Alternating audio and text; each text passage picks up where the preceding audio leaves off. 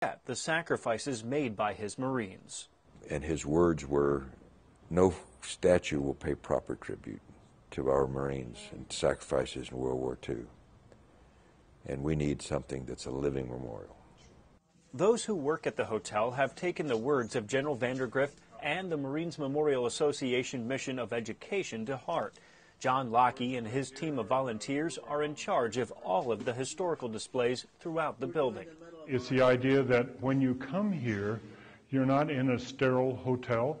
You're in something that has a sense of history about it. It has something that is maybe unusual that you've never seen before, or that you can look at it very close up and say, "Oh, golly, I didn't realize this was the actual situation." We have this painting. Tucked away in the bowels of the hotel is where Lockey's team prepares all of the artifacts for display.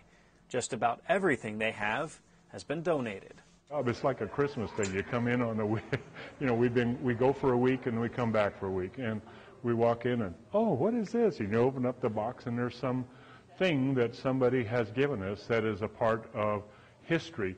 Each floor has something different, whether it's the displays of uniforms or a library full of books about the military.